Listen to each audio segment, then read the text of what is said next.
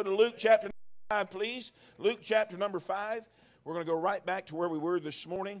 I'm going to preach a short message this evening. We're going to move right along with some other things tonight. So take your Bibles, go to Luke chapter number 5. You there? Have your Bibles with you. I hope you have your Bibles with you. And good to see you in the Lord's house. All right? Luke chapter number 5. We'll begin reading in verse number 2. Go to verse number 1. And it came to pass, as the people pressed upon him to hear the word of God, he stood by the lake of Gennesaret and saw two ships standing by the lake.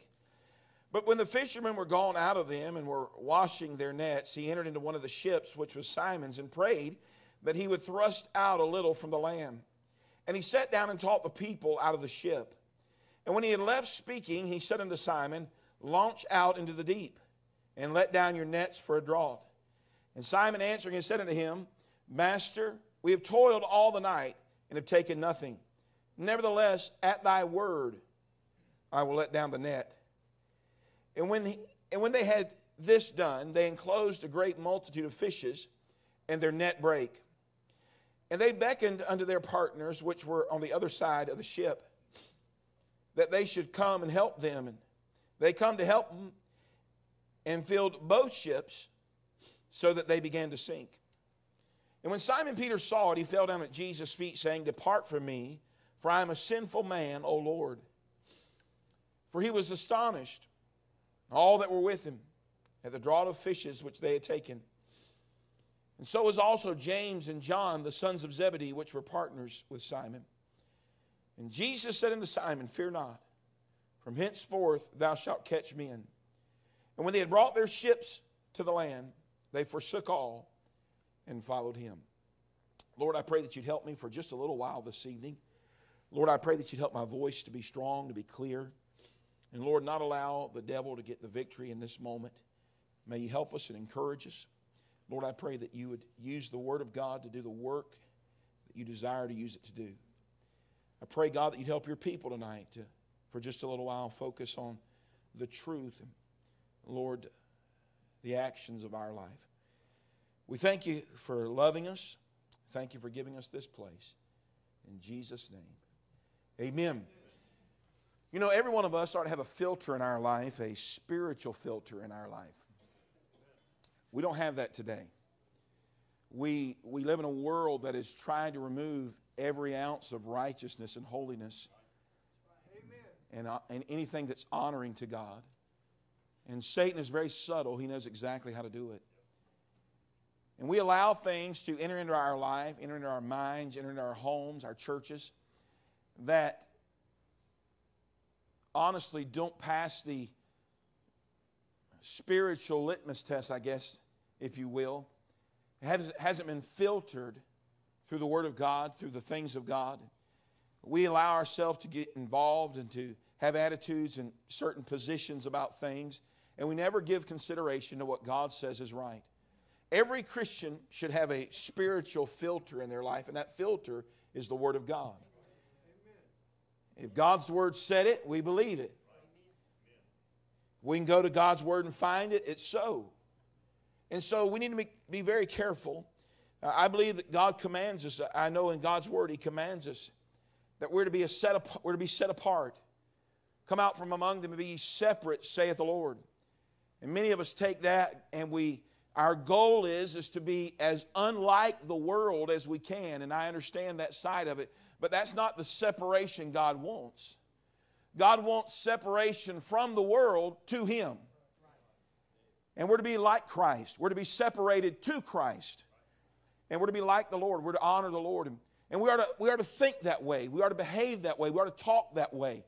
We are to allow our lives to be influenced by things that are honoring to the Lord Jesus. We reap a harvest where we place an emphasis. If you place an emphasis in your home on spiritual matters, then you'll develop spiritual thinking. Amen. Let me say that to you again. Some of you need to wake up and catch this. I'm fishing in a pond right now, and you need to bite. If we reap a harvest where we place an emphasis, if we emphasize the spiritual matters in our home, then we'll develop a spiritual pattern of thinking. And if we do not, then we can only expect the opposite of that, which is carnal. You're either spiritual or carnal. And when we try to operate in the things of God and carry out the plan of God, but there's no spiritual filter, there's no spiritual thinking, there's no spiritual emphasis, then we're trying to carry out spiritual matters with a carnal mind. And it doesn't work. We wonder why there's such a struggle between God's will and our will. There's a struggle between what God wants for our homes or what God wants for our children. Why there's a struggle in the lives of our kids. It's because we've never developed in them a spiritual emphasis. What does God think about this? There's going to come a day, Mom and Dad, when we're not here. And if you haven't built that into the minds and hearts of your children, they aren't going to care what God thinks. When the Sunday school teacher says, sit down, we're going to learn about the Bible. I don't care. This is stupid. There's a problem. And you say, well, that's just a little thing. No, it's not. That's the devil pulling at a heart. It's God pulling this direction and Satan pulling this direction. And it's your job, Mom and Dad, to fix it. Develop a spiritual emphasis in your home, and you'll develop spiritual thinking. In other words, if we don't emphasize this book, if this is not emphasized in our home, then your kids, when they get up to come to church on Sunday morning, it isn't going to matter to them if they got it with them or not. I don't even know where this came from. I'm just going to plow this row, though. We get so consumed with everything else that God gets put on the back burner. We can get so full of ourselves as if God needs us. God said, if you won't cry out, the rocks will. Balaam, if you won't listen to me, I'll use your donkey. Let's not get too big for our britches to believe that God can't survive without us. Place an emphasis on spiritual matters. Place an emphasis on spiritual thinking. Place an emphasis on what God says is right. And you'll pass that down to the generation to come. We better do that. We teach them everything in the world. Every daddy wants their son to be like them. Every son, to a point in their life, wants to be just like their dad. Every daughter mimics their mom. And if we don't take the opportunity to teach those that come behind us the importance of God in our life, He'll never be important in their life. That has absolutely nothing to do with the message. We're back in Luke chapter number 5. I think it's worth saying, though. Luke chapter number 5. We left off here this morning, and I gave you 4 things. Did I give you 4 things? I gave you one in the invitation. I'm going to preach that one tonight. But I gave you 4 about launching out into the deep. The Lord, if we are going to launch out into the deep, it stands to reason to launch out, there has to be a loosening. We have to untie ourselves from the docks. We have to untangle ourselves from things that are keeping us from where God wants us, all right? There has to be a loosening. There's a learning. What do we learn? We learn that there is no success in life until Christ is on board our boat. When did they catch fish? They caught fish when Christ was on board. God always prepares His people for what He desires of us. He said, launch out in verse number 3. He says, thrust out a little from the land. And then the next verse, He says, launch out into the deep. God always prepares us, and God's will is always perfect. God's will is always perfect. Then we learned also that there's a living. There's a living. True joy comes when we are obedient to God's will. And God sometimes has to break us before He could bless us. The Bible says they begin to pull their nets up, and the very things that they were cleaning in the beginning of the chapter were breaking and falling apart. Their boat was sinking, but God blessed them. And peace comes when Jesus is near. And then we find ourselves here in verse number 10, or let's look in verse number 8. When Simon Peter saw it, he fell down at Jesus' knees, saying, depart from me, for I am a sinful man, O Lord. For he was astonished at all that were with him at the draught of fishes which they had taken. And so was also James and John, the sons of Zebedee, which were partners with Simon. And Jesus said unto Simon, fear not, from henceforth thou shalt catch men. And when they had brought their ships to the land, they forsook all and followed Him. They forsook all and followed Him. We know the story. I went through it this morning. How many of you were in the service this morning? Raise your hand if you were. How many of you were not in the service this morning? Well, we find ourselves here at an interesting passage of Scripture, which was really not unusual. Jesus always works in the realm of the miraculous and the supernatural. And the Bible says that the crowd here pressed upon him, and he desired to teach him. And while the crowd began to witness something that was miraculous, God's work was very personal in one man's life. And I want you to understand that this evening, every time that you open this book, whether it's in church or your walk with the Lord, your devotion time, your prayer time, every time you open this book, God is wanting to work in your life personally. He knows where you are, He knows what you're dealing with, and He wants to deal in your heart and life, very personal. And the Bible says there's a man here by the name of Peter, and he takes Peter's boat, and you know the story. And Peter launches out into the deep, and he says, Master, we've toiled all night and caught nothing. And he says, nevertheless, at thy word. Some of us need to make up our mind. We're going to live our life based upon what God's word says is right. The end, that's how it's going to be. And if we'll do that, God will bless us and the Lord will help us. But he says, nevertheless, at thy word. In the next verse he says, and when they had this done, they enclosed a great multitude of fish, and God blesses. Listen, there is no blessing apart from God. Every good gift is from above. There is no blessing apart from God. Every good thing in your life is because of the Lord. Every good thing in our life is because of the Lord. And the Bible says that God blessed, and they began to bring the fish in. The nets began to break. The boat began to sink. And the Bible says they learned about life and living, because peace comes when only Jesus is near. But the story doesn't end there. God not only works personally, but God always works for a purpose. God always works for a purpose. You've heard me say that God does not lead us to leave us. In other words, God does not work in our life and lead us through what we go through and allow us to deal with what we deal with and allow us to learn what we learn to drop us off and say there. No, God leads us to lead us. God's leading will cease when the trumpet sounds. We get to glory and the battle's over and we'll worship Him. God does not lead us to leave us. God leads us to lead us. And God is working in Peter's life here personally, but He's working for a purpose. And he says here, we see this in verse number 8, and when Peter saw it, we live by faith. We live by faith. Faith is the substance of things hoped for, the evidence of things not seen. Now, faith is the substance of things hoped for, the evidence of things not seen. We walk by faith and not by sight. But Peter, in this passage of Scripture, was able to see what God was doing. He was able to see how God was going to work. God doesn't always allow us to see how He's going to work, but I promise you, God is always at work. God may not allow us to see how He's going to work, but God is always at work. And the Bible says here that when Peter saw it, something happened in his life. When Peter understood what God was doing, there was a dramatic change in his life. How many of you remember the day you got saved? Did you raise your hand if you got saved? You remember the day you got saved? What a difference the Lord Jesus Christ makes. Immediately, friend, there's a difference. God changes us. When Peter saw this, I believe there's that moment of salvation when we trust the Lord Jesus Christ as Savior. I believe there's a moment not only of salvation, but there's a moment of surrender.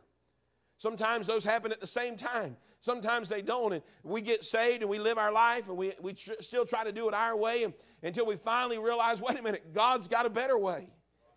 And we surrender our life to Him. I believe this was the moment of Peter's surrender. I believe this was the moment that Peter said, wait a minute, I get the whole picture now. I get that my life is more than just fishing. My life is more than just getting up and going to school and coming home. My life is more than just getting up and going to work and spending life and trying to make it balance out and do all this. My life, there's got to be more to it than that. Peter understood it. And here's what happens.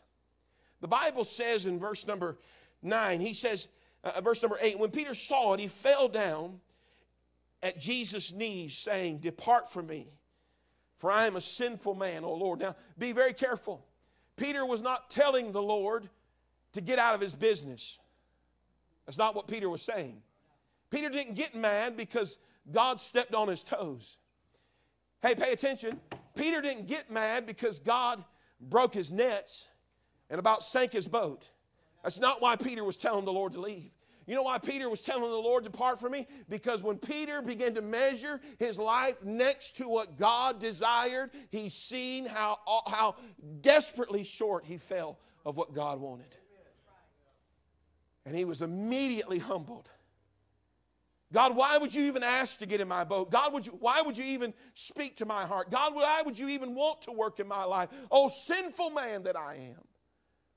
The Bible says that Peter falls down at Jesus' knees, for he was astonished, verse number 9, and all that were with him at the draught of fishes which they had taken. Skip down with me in verse number 11. And when they had brought their ships to land, they forsook all and followed him. I said this morning, if you're going to launch out into the deep, not only is there loosening, and not only is there learning, and not only is there living, he said there has to be a leaving. There's a difference in a loosening and a leaving. When you take that boat out, Brother Ray, you'll pull those ropes off and you'll throw them on the inside of that boat and you'll be gone for a little bit. But you leave the ropes there because you're coming back, guess what, to tie up again.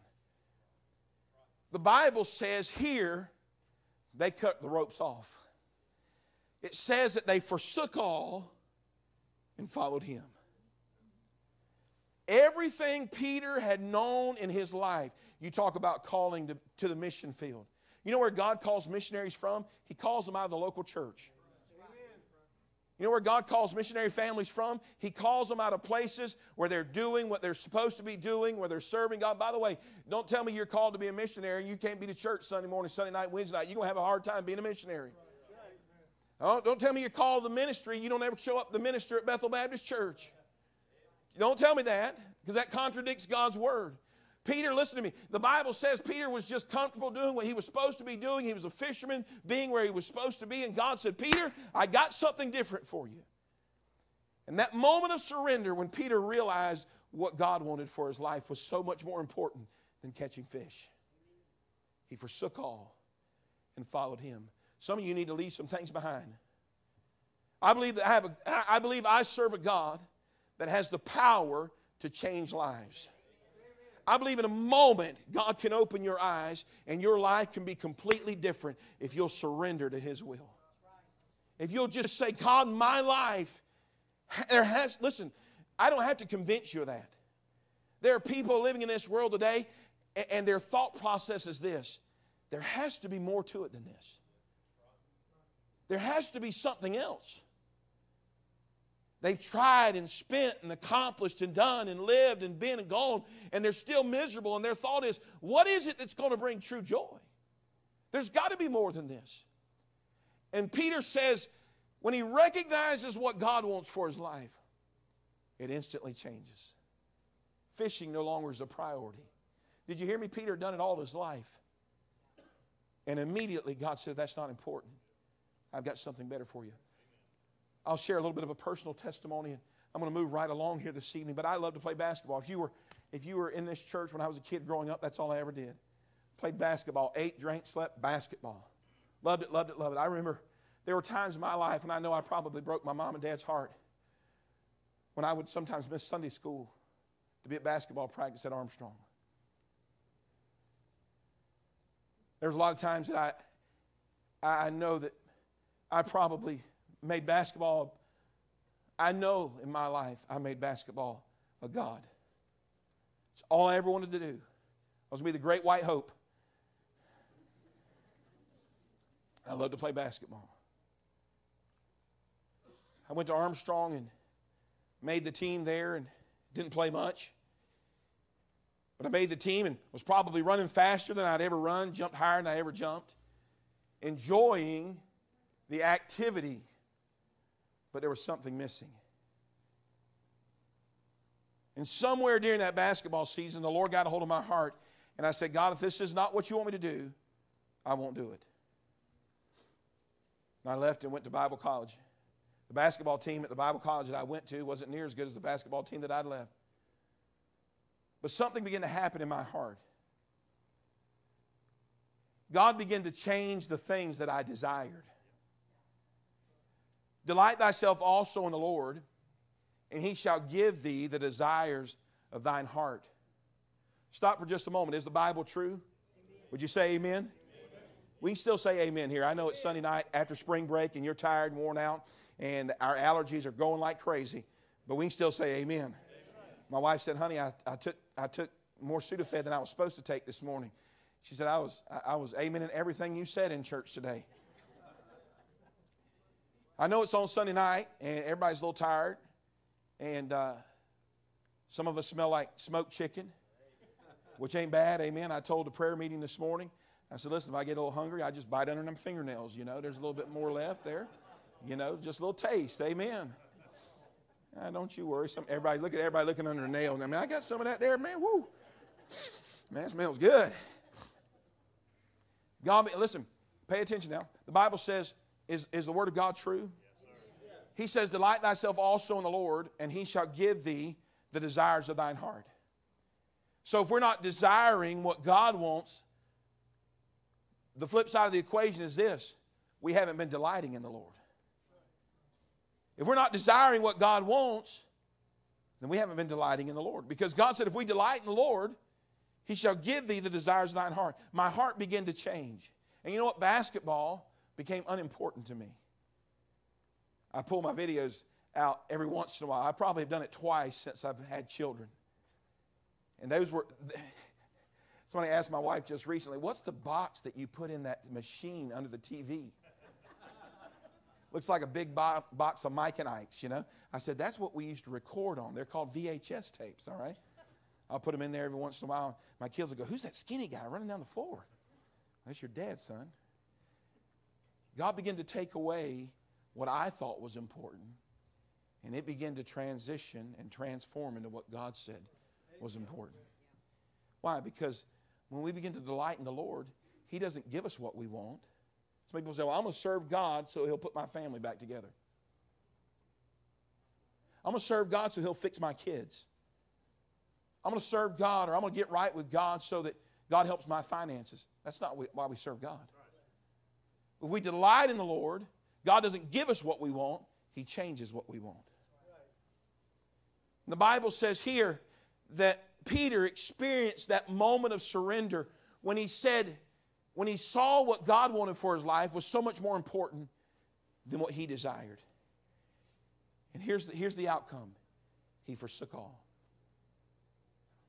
He said, boat, nets. You don't think those nets were valuable? What was he doing at the beginning? He was cleaning them because they were necessary to his livelihood. And here's what he did. God, I'll leave it all to follow you. He forsook it all. He left it because he understood that there is nothing more important in your life than the opportunity you have to honor God with it. Amen. Nothing. Where's that kind of Christianity at? We talk about biblical Christianity. We don't understand biblical Christianity. When's the last time we were willing to walk away from anything for God? When's the last time we were willing to sacrifice anything for God? When's the last time your children saw you sacrifice anything for God? I can't give up that night, and I can't give up that night. I got this that night, and I got this that night. And the only time we have for God is what we can squeeze in. Peter said, I left it and followed Him. There's a leaving if you're going to launch out into the deep. You know what Peter said? From this moment on, God, there are no ropes tied to the dock. There are no boats to support me. There's no livelihood to take care of me. He said, God, it's completely in your hands. You say, well, I remember when Peter, you know what? We're all flesh. We all fail. And by the way, The Bible says when he denied the Lord, what did he do? He went out and wept bitterly. If you're going to leave and launch out into the deep, three things I'm going to give you. Number one, it takes a decision.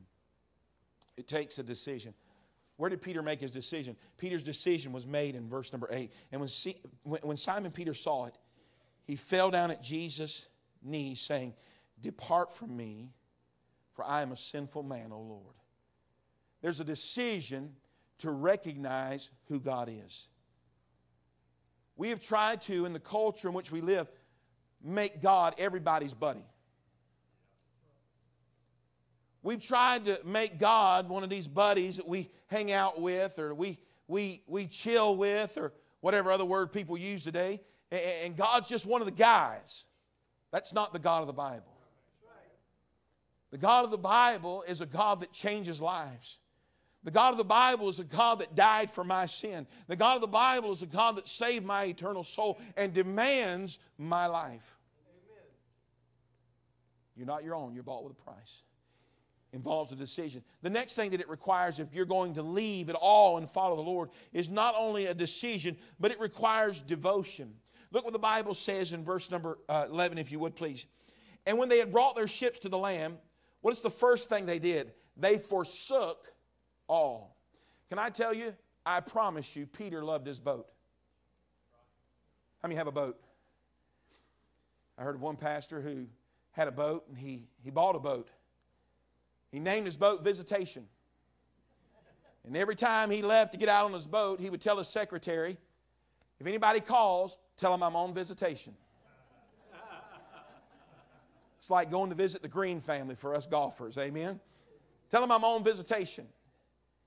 Every boat you ever see, most boats you see, you go down to the Savannah River and you walk along River Street there and you'll see those nice big boats out there sometime, and every one of them have a name on the back. I think it's interesting how they try to come up with those names. I think they spin around on a bat for about 10, 12 times, and whatever word comes out of their mouth, that's what they call it, amen? They'll have a name on it. Why? Because that boat means something. It was important to them. It required sacrifice. It requires time. It requires effort. It requires labor. They love it. By the way, you only invest in things that you love. You only invest in things that you love. I'm sure Peter loved his boat. I'm sure Peter loved his profession. Have you ever heard fishermen stand around and talk about fishing? They don't ever stand around and talk about, "Man, I tell you what, man, I can't stand fishing." No, they stand around and talk about the big fish they caught and the good time. Everybody's one-upping somebody else because they heard about this story. Same way golfers do when we play golf. I got to throw that in there. You know, I played golf the other day with my brother. I beat him. Matter of fact, I beat him twice this year. I forgot to tell everybody that the second time. You know, we've only played about 14 times, and he's won every other time. But I beat him twice this year. We talk about those kind of things. Why? We love them. I'm sure Peter loved his boat, but Peter learned to love God more than he loved his boat. Peter learned that God was more important than his plan. God was more important than his idea. God was more important than his purpose in life. Remember, God always works personally, but God always works purposefully. He made the decision to be devoted to God. He forsook all. The Bible says there, look at the words specifically, if you would please. How many again believe the Bible's true? Amen. He does. The Bible says, look in verse number 11, and he forsook, what did he forsake? All.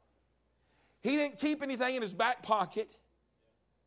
He didn't use a crutch. The Bible said whatever excuse he had, he got rid of it.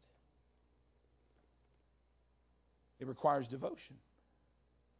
You will only do what you want to do. You'll only do what you're devoted to. Peter said, "I'll forsake it all." And then thirdly, look what he says. Not only does it require decision, and it requires devotion, but look what he says in verse number 11 again. And what? Followed him. It requires determination. It requires determination. He followed the Lord. Every one of us at times in our life want to lead.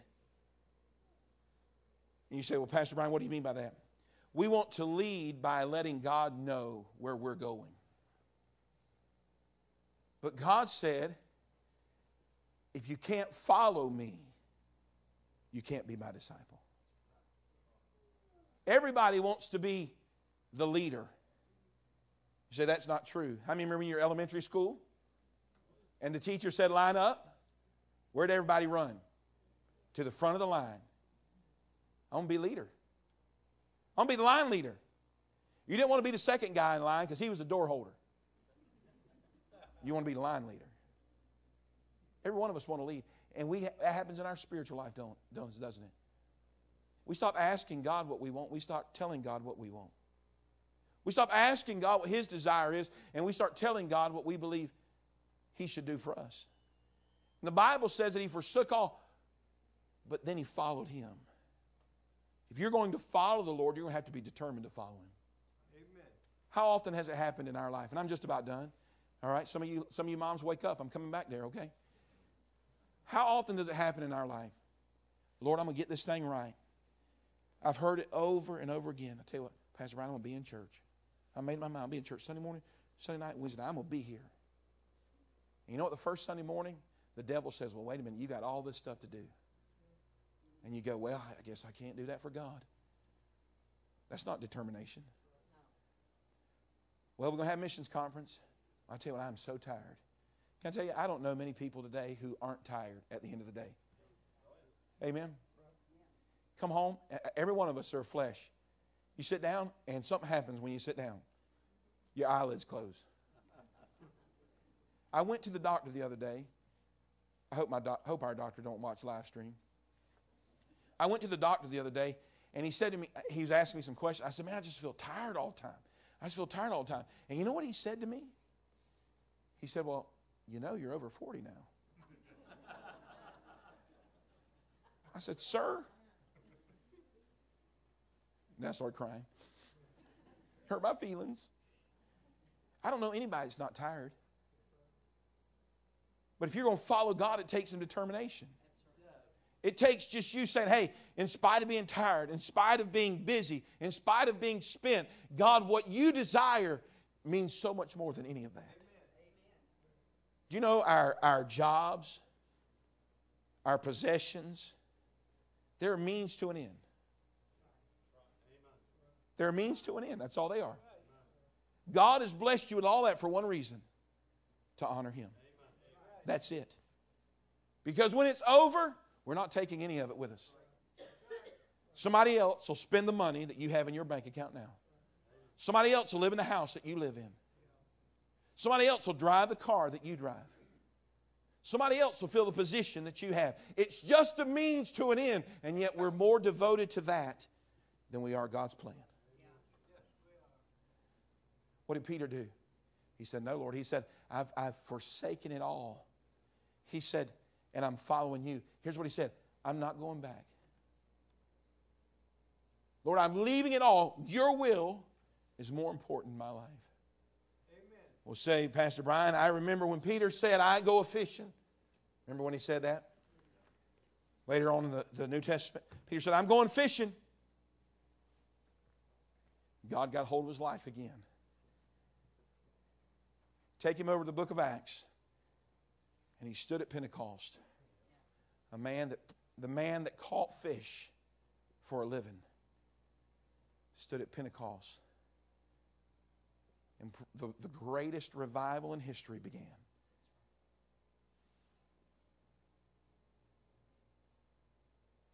Started with a man who recognized that what God wanted for his life was so much more than what you and I need. Amen. So much more than what's important to us.